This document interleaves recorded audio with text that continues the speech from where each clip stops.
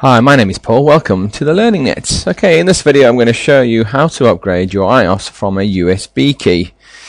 Okay, so what I need to do is just bring up my console, log in with my password, go to enable mode.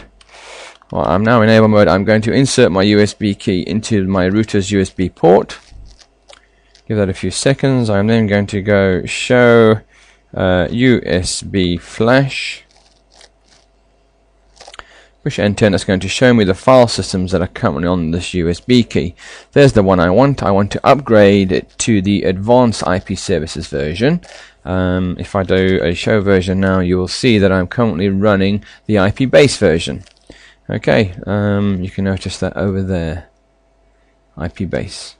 Right, so we want to upgrade it to the advanced IP services, so I'm just going to do a show flash one more time, show USB flash, just so I can copy that file name so I don't have to type it out, and I just go copy. Where do I want to copy from? USB flash, and the file name is this one here. I'm just going to highlight it. This is the beauty of Terra Term. I just need to highlight that, right click on my mouse, and it just cuts it in there for me automatically. Go space, and where do I want to copy it to? I want to copy it to flash. You can ask what I want to call it. Yeah, I'll call it the same thing, and there we go. It's busy copying it to flash. Okay, I'm just going to pause the video while it does that, and then I'll show you how to get it to boot. Back in a second. Okay, looks like that was successful. I'm just going to verify that by showing the flash. Type in show flash. Now I can see that file has now been copied into flash quite nicely. There's the advanced version, there's the IP base version. All I need to do now is obviously tell the router which one I want it to boot on the next reload.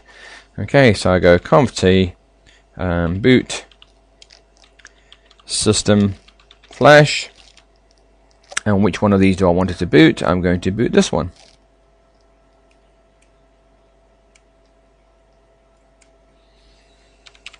There we go.